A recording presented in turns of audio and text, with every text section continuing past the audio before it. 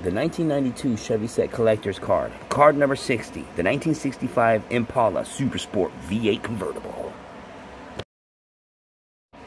The 1965 Impala Super Sport Convertible featured bright wheelhouse moldings, Super Sport front fender scripts, black filled rear cove band with the Impala Super Sport badge at the right and a similar badge on the radiator grille at the left. It featured full SS wheel covers, SS identification on the door panels, and a console with a built-in rally-type clock. And that's cool. In December 1965, Chevrolet became the first manufacturer to produce over 3 million cars and trucks in one calendar year.